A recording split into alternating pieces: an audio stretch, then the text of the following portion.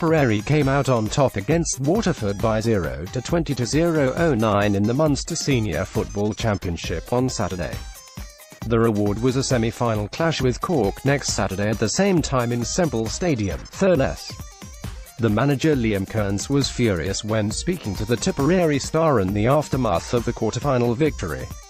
He was rightfully annoyed at the advantage that the fresh Cork will have over his team next weekend. "I think the integrity of the competition has been compromised. I think Cork have now got an advantage over us. It should be a level playing field. It's a 6-day turnaround and the stats show that the teams with a 6-day turnaround don't win.